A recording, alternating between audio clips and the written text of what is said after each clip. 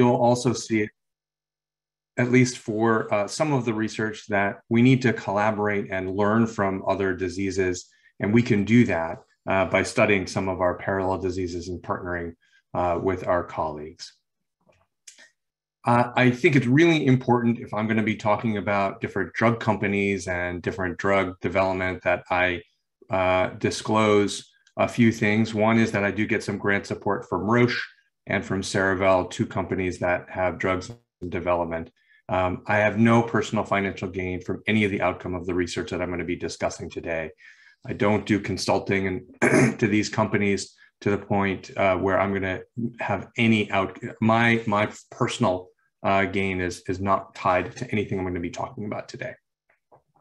The other disclosure, I was letting my children know about the talk I'm giving today.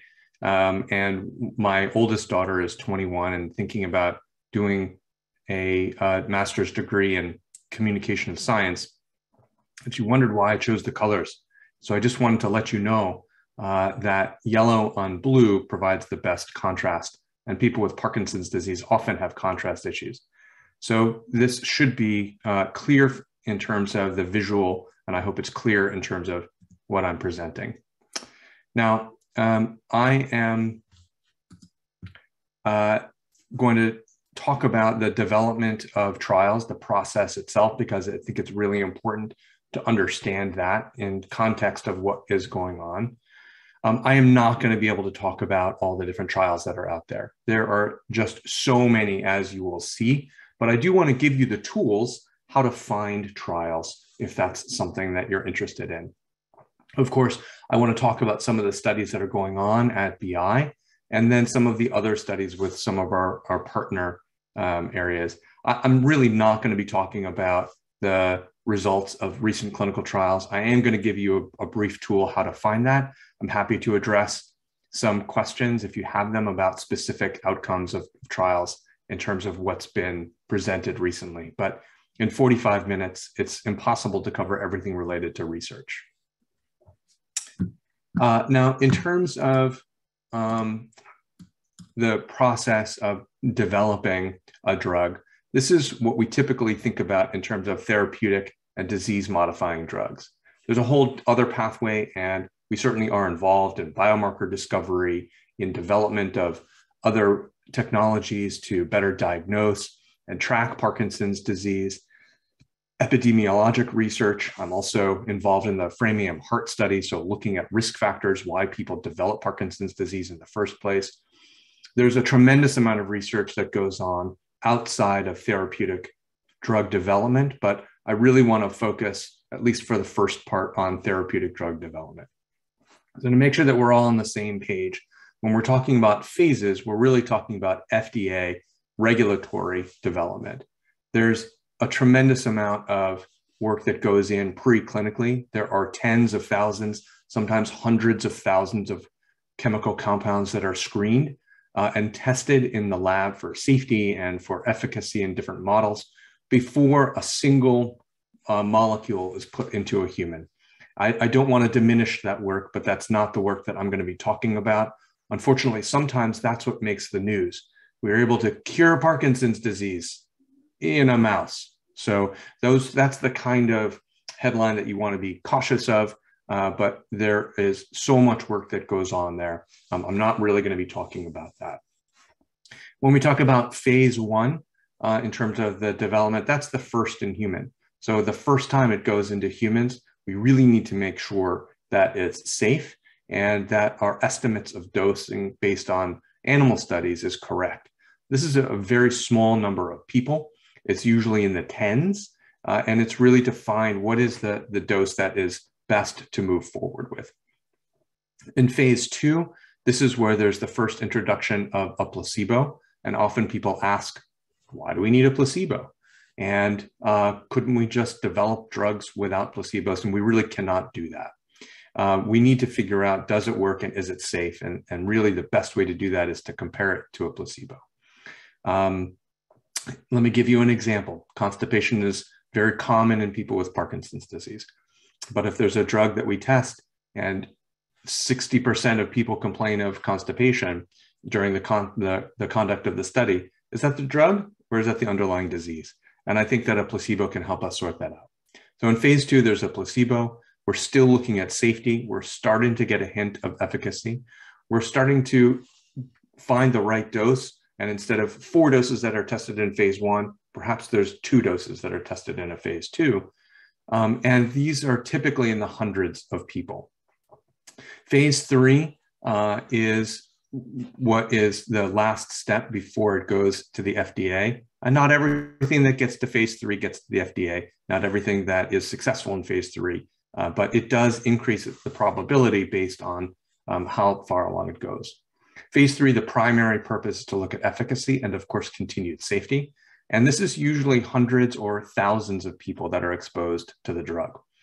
A lot of people don't recognize that there's phase 4 as well, post-marketing. There are very specific criteria for people to get into trials for the first 3 phases so that we can have a set group of people, measure the intervention, and see what happens when we give people the drug and others a placebo. But in phase 4, there are no restrictions. What happens when people are on drugs that were not allowed in the first part? What happens when people have other medical issues that were not permitted in the study because they might have been too sick or thrown off the results for otherwise? So there's a tremendous amount of work that happens after a drug gets on the market as well. And that's really for safety purposes, what happens when the drug is in the real world. And so this red arrow is really where you see the Wall Street Journal and headlines in the news when drugs come out before they get to the FDA. This is a complex slide, and I do not expect you to read this slide, but I want you to understand that when I have a patient in clinic and they say, so what's going on with research in Parkinson's disease? This about sums it up.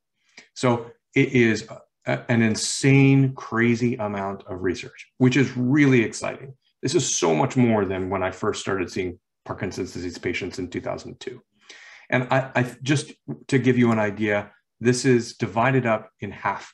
The top half are disease-modifying therapies. The bottom half are symptomatic therapies. And there are plenty of drugs that are in development and being tested in many ways. This is not everything, by the way, either. So this is just the majority of what's out there and what can be picked up. And you can see the center part is phase 3. That's what we're most focused on. Phase 2 is the middle ring, and phase 1 is the outer ring. This is published in a nice summary every year, and this is from the Journal of Parkinson's from 2021.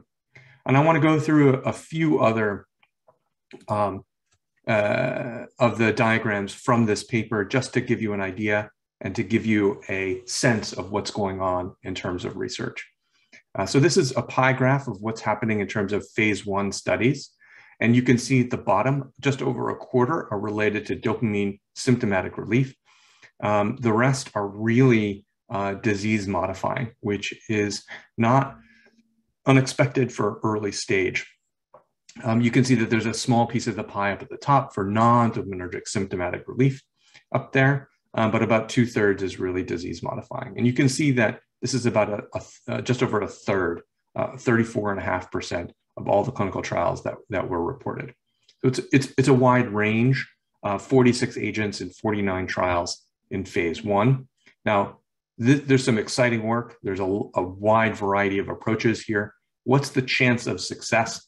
And when you look at the likelihood of approval, once a drug even gets to phase 1 of the tens of thousands of compounds that make it into humans, if you look across all indications and then specifically neurology, it's about 6% of drugs that make it to phase 1 ultimately make it approved. So just because it's in phase 1 doesn't mean it's going to be approved for a variety of reasons.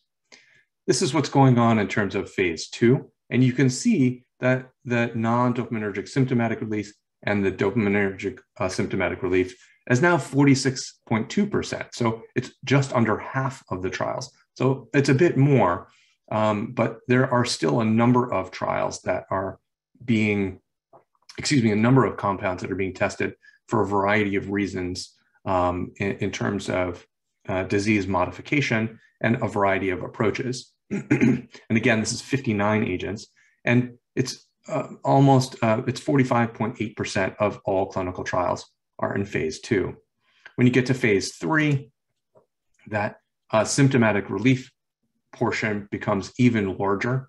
And you can see that if we're just talking symptomatic relief, that's the 68% plus the 25%. So it becomes a much larger percentage of the clinical trials. And this is for a variety of reasons. We're still working on better ways of measuring Parkinson's disease. What can we do to go beyond just symptomatic relief in terms of measuring it? We're working on that. There are lots of possibilities, whether it is alpha-synuclein in the skin, alpha-synuclein in various biopsies or body fluids, other proteins that we're looking at. So I think that there's still a lot of work to be done on the biomarker side, measuring Parkinson's disease on the inside. But it is clear that we can measure Parkinson's from a symptomatic perspective, which is why that regulatory pathway and measuring and seeing what's going on with Parkinson's disease is a bit easier. And there's a higher likelihood of success as those compounds get through the pathway. So in summary from the past few slides, there's 124 agents under investigation. So when people ask me what's going on, it's overwhelming. It's great. It's really exciting, actually, to see how many different compounds are under investigation for both the potentially disease-modifying and for symptomatic therapy. And as I've said, there's a higher proportion of symptomatic therapies as the agent progresses from phase 1 to phase 3. Now, I know that 6%, if it makes it to phase 1, is discouraging, but it's really to make sure that it's safe and it works. Those numbers get much higher once drugs get to later stages. So in neurology, this is not just in Parkinson's disease, but across all neurological indications. The probability of success at phase 2 is 26.8%, and probability of phase 3 success is just over 50%. So it does go up as it goes along, which is understandable. And so there are still plenty of drugs that are in development and well along in the pathway. I want to talk a few minutes about finding trials and then go into more details about trials themselves that are going on. How do you find trials? It's really, there's 124 compounds. How do you find those and hear news about what's going on? So of course, talk to your provider. Many of us are involved in many of these trials and know what's going on. We do have a newsletter, so please sign up for that. We always highlight some research. There are multiple foundations that have nice summaries of clinical trials and have email lists for you to find them. The Parkinson Study Group is a nonprofit organization, consortium of academic centers that do research with Parkinson's disease. And of course, BI is a site for them. And so keep an eye. And then larger bodies to take a look at is CenterWatch. And people often will turn to clinicaltrials.gov. I want to show you a little bit about clinicaltrials.gov and then go into our trials. Okay, so what happens if you go to clinicaltrials.gov and put in Parkinson's disease? You get over 3,000 clinical trials. It's overwhelming. It's drinking from the fire hose, and it's not feasible. So you want to know what's active, what's going on now. And so what's coming up? So if you only look for trials that are not yet recruiting, it means they're getting ready to, that are recruiting, enrolling by invitation, or active but not recruiting, meaning that the study is ongoing, that narrows it down a little bit, 842. And then if you look for drugs that are in human development that are interventions, so they are not biomarker discovery, which is important. I don't mean to diminish that, but if you're looking for therapeutic interventions, you want to look for phase 1 to 3. That narrows it down further. What's going on in US sites, Massachusetts, and recruiting, and you get 5 trials. Now that's much more manageable than over 3,000. And what does that look like in terms of the trials that are either recruiting or active, not yet recruiting? And this is the list. I've done your homework for you. And so I'm going to tell you a little bit about these trials, and specifically because these are the trials that are going on at BI. And so I want to tell you a little bit more about these. The one I'm not going to spend a whole lot of time on is that bottom one, a study to evaluate the efficacy of prasinezumab, which is the Roche compound. It's a monoclonal antibody against alpha-synuclein, so a human-made immune cell that blocks the main protein that we can measure in Parkinson's disease. That's an ongoing study. We are still giving this drug every month and monitoring people over time. It's got some promising early results, and there are more studies going on with that. So what's going on at BIDMC? So to give you an idea in terms of, this is a really nice sample. It was one of the reasons that I think we choose the trials that we do. We have a couple of trials for people that are diagnosed with Parkinson's disease and are early in the course of their disease, early enough that they don't need any treatment. And so I'm going to tell you more about each of these trials, but this is just to give you an overview in terms of the types of trials that we have going on at BI. And then we have a couple of trials for people that are treated with Parkinson's disease, may have had the disease for a few years, and are starting to experience some of the complications of therapy that we know can happen in many patients with Parkinson's disease. And we have a trial for those with sleep difficulty. Now, my whole career started because I spent a year at the University of Chicago studying sleep and circadian rhythms.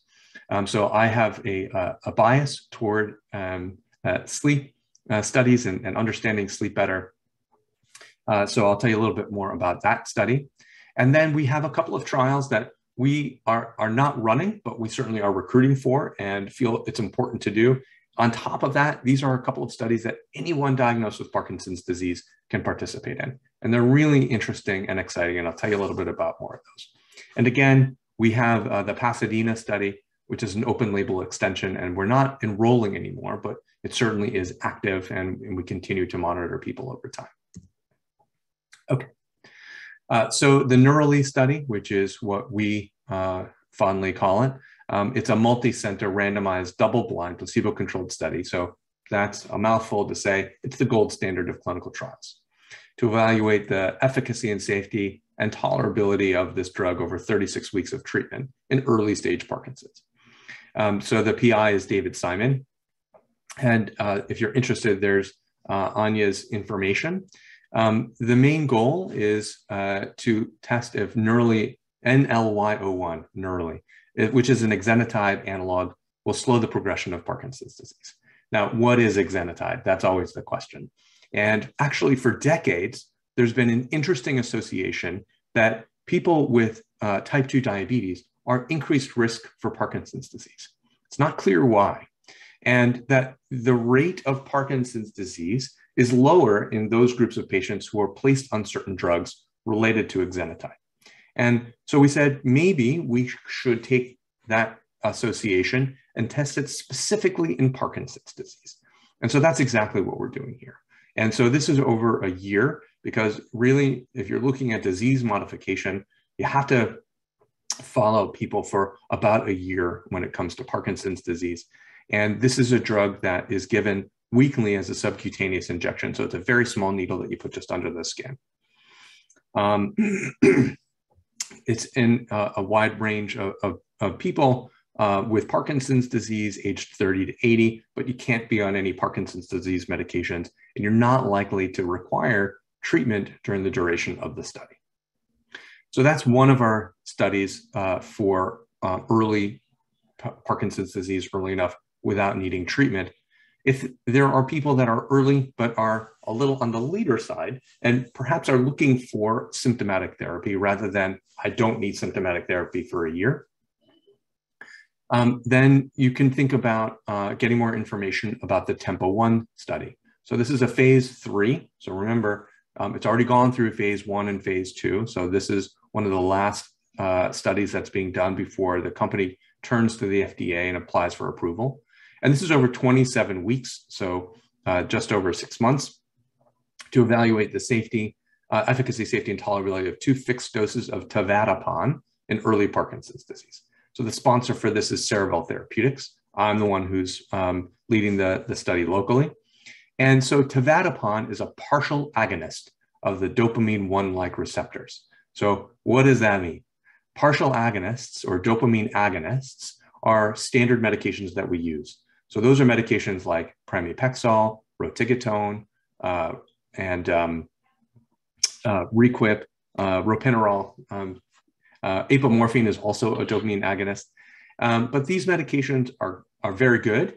and they're very good for many people, but they're not perfect. And so we're looking for medications that can treat the symptoms and perhaps may do a better job or have lower side effects. And that's exactly what we're looking for in this study.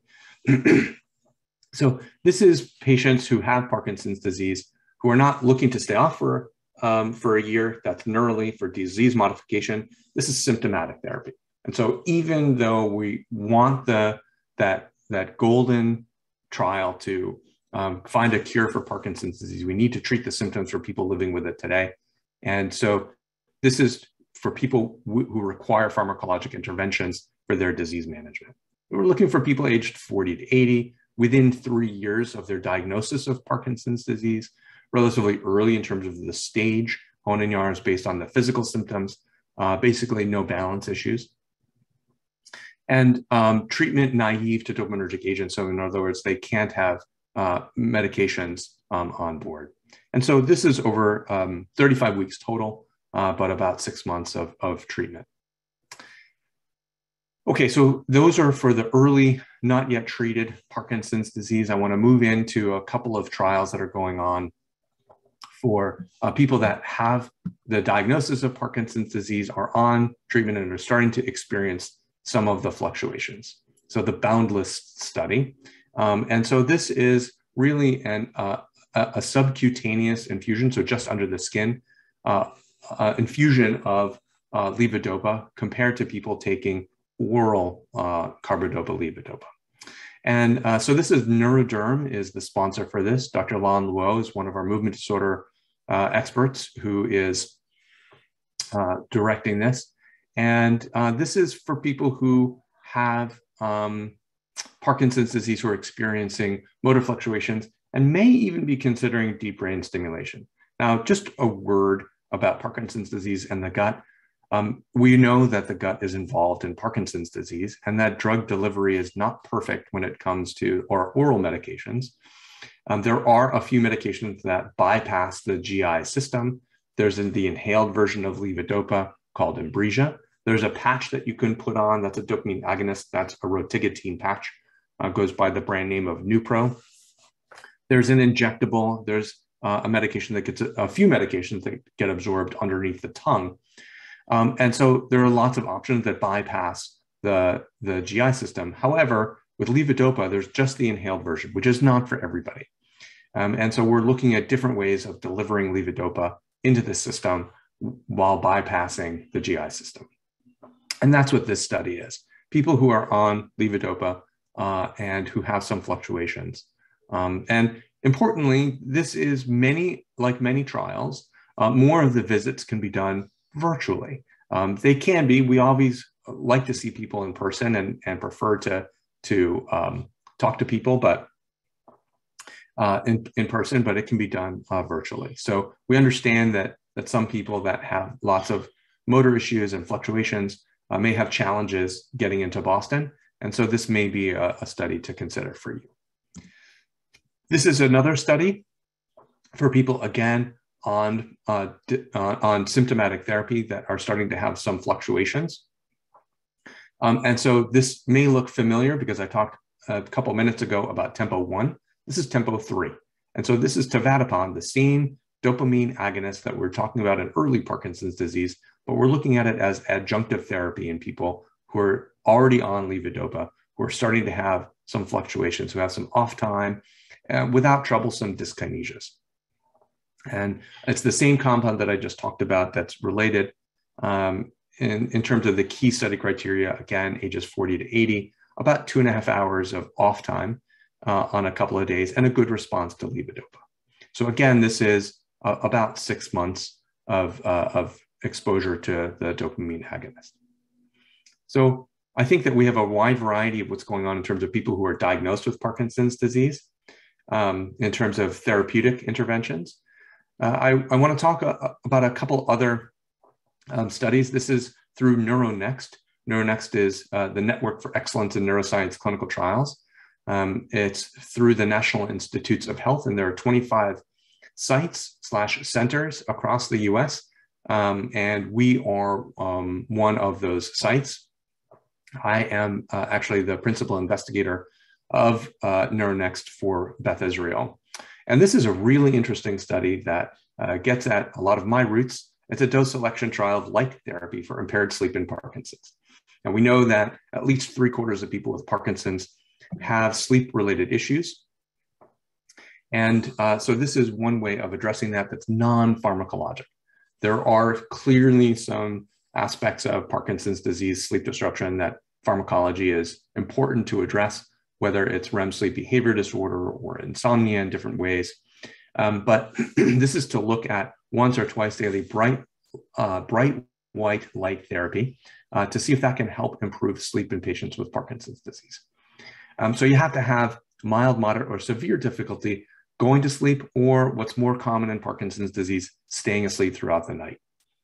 And there are some specific questionnaires that we go through to help use this. Now, importantly, people really can't be on sedative drugs for this.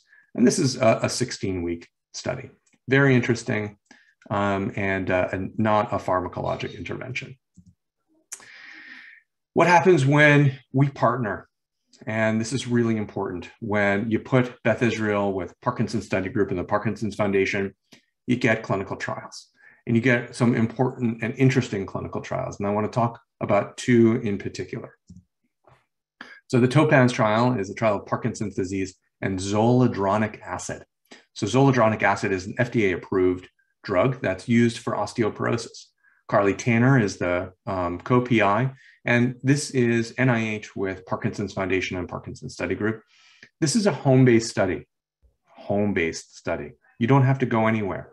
It is a remote trial, and it's determined if a single dose of this osteoporosis drug can prevent fractures and reduce death rates in people over 60 with Parkinson's disease. And so this is does not take a lot of time, and there's a nurse that can come to your home, and we can do all the assessments remotely. So a lot of people like that, particularly in this current era. This is PD generation and mapping the future of Parkinson's disease. And this is the Parkinson's Foundation in partnership with the Parkinson's Study Group. And of course, we are also recruiting for this. As you may be aware, there are some genetic forms of Parkinson's disease, but that is a minority of cases. It's about 10% of cases. But we are still looking for different ways of finding those patients with Parkinson's disease who might have genetic forms and other, finding out new ways, new genetic forms of Parkinson's disease. We're always looking for that because we don't fully understand still why most people get Parkinson's disease. And so this is where some of my work with Huntington's disease overlaps with my work with Parkinson's, because we are doing some genetic counseling and looking for different genes for Parkinson's disease. And so this is also a fully remote study. You get a kit sent to you at home, and you can do a cheek swab and send that in. And the genetic counseling can happen remotely as well. Really interesting and helps us to understand Parkinson's disease better from a genetic perspective, and is also a way to potentially set up a repository and database of people with different forms, potentially of genetic forms of Parkinson's disease, to help us develop new clinical trials for the future. So it's a really important observational study. Okay, if you go to the Parkinson's Study Group website, this is the landing page, and this is what you're going to see. I'm going to go through some of the trials that are there. I shouldn't say trials, the studies that are listed there, because it's really important for us to be able to understand Parkinson's disease better. And that's most of what's there right now. And they may not be recruiting, but I think it's important to know what's going on and percolating through the study. I mentioned this one. This is not everything, by the way, that's on the website or that's going on with Parkinson's Study Group, but this is some of the highlights that I thought, given the time that I had. And so study of Parkinson's disease and exercise, there are many exercise programs that are going on, including through our own Wellness Works. But this is a multi-site clinical research trial that's focused out of Northwestern, looking at higher intensity exercise in people with Parkinson's disease. And again, this is for people not yet on medications. This I thought was interesting, ear stim PD, because every few years there's another device that seems to stimulate the sensory system, that with the hopes that it will help with the motor system as well. And so this is a little device that goes on the ear that's on the same side as the body that's more impacted by Parkinson's disease. There have been other devices that have provide vibration on the foot, weights in different places, sensation in different places, devices over the hands to help with tremors. These are the kinds of devices that are sometimes tested in Parkinson's disease. And this is another device that's being looked at. This, I think, is very timely. This started long before the pandemic. And for those of you that are watching this in the Northeast, we often have snowstorms on the East Coast in the Atlantic. There are hurricanes, there are power outages, there are dust storms, you name it. There are different ways why people are not able to make it in to study visits. And so there's been a great effort for some time to look at how can we assess Parkinson's disease remotely. And this is a publication of the at-home PD study looking at telehealth outcomes and digital biomarkers of Parkinson's disease progression. So specifically, there were a couple of studies that this was incorporated in, and there are other participants that are being recruited to help with looking at measuring Parkinson's disease remotely. So as you can see, there are a number of tasks. So people are followed annually. They have tasks to do at home using a smartphone. And there are patient reported outcomes as well. I think it's also important to mention that Parkinson's disease, as far as we know, is a vast majority of Caucasian and is 2/3 male. But there is a real effort to foster inclusivity in research, particularly for underrepresented populations in Parkinson's disease. The sponsor is Michael J. Fox Foundation, and is distributed through Mass General. I will also say that the effort is to get at community hospitals, and this is happening not just through this study, but on a local level as well. So this is a hot topic, and the Parkinson Study Group is taking it on as well. This is a registry for advancement of deep brain stimulation in Parkinson's disease, and this is an observational study. I think that it's important to participate in registries because it helps us to understand what is happening in Parkinson's disease over time. We still need to understand this disease better. Okay, so I want to leave a few minutes for questions, and so I just want to finish up with a couple of slides. One is finding results. I didn't talk about results of clinical studies, and there's always news. I have a Google alert where every day I find out what's going on with Parkinson's disease, and there are some days where there's so much that's in my inbox, it's hard to read it all. PubMed is the publicly available search database that you can search to find published results. So that's what I do. If you just put in Parkinson's disease, you get 126,000 results. It's really, again, it's an overwhelming and a lot. But if they filter it with clinical trials, publications in the last year and limited to English, it's just a measly 141 studies. So I think that just shows how much research is going on and the pace of research and what's happening in terms of development of drugs and our understanding of Parkinson's disease. It's really at an incredible clip. And I think that the only way to do this is with collaboration. We can't do research without the people, the key stakeholders. That's you, patients and families giving their time and participating in these studies, showing their interest. It would be impossible without people like you participating and spreading the word. You're hearing from some of the neurologists today. We are the clinicians, but there is a huge group of people that we have to support that are behind the scenes that make everything happen. They have to work with the regulatory agencies and our ethics boards and make sure the T's are crossed and I's are dotted for all of the studies. And so we have a tremendous infrastructure that we have to support to make these trials work. And I don't know if people appreciate the amount of time that goes in to even the simplest of studies. And it is not the neurologist's time. We come up with the ideas, but we hire people and support our staff that do so much to make this happen. We have our partners, our nonprofit partners, Michael J. Fox, Parkinson's Study Group, Parkinson's Foundation. They're really critical to supporting our work and getting word out there and being a network for us. And experts in companion diseases. And I put up here PAINT, the Program to Advance Innovative Neurodegenerative Therapies.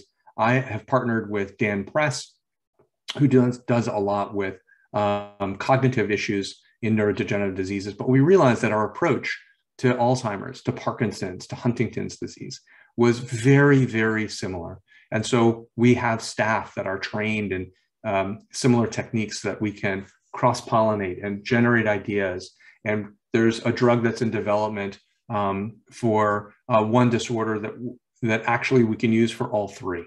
And it's, as an example, it's, well, I'll say the name of the company, it's Sage Therapeutics. We're looking at it in the context of Huntington's disease, but the same compound is being looked at in Parkinson's and in Alzheimer's. So once we're familiar and we know what this drug is about, what are the impacts? What are the side effects? Who would best be a person to participate in the trials? We're collaborating. And so collaboration both internally and externally is really important, and it all focuses around our patients and families. And so with that, I think we have about 5 minutes or so to take questions. So I'm gonna, I will stop there, and let me just see, how do we want to do? So Sam, I don't know if you can see or hear me, but thank you for a wonderful talk. I also love that image of the owl as an intro to the question side. We do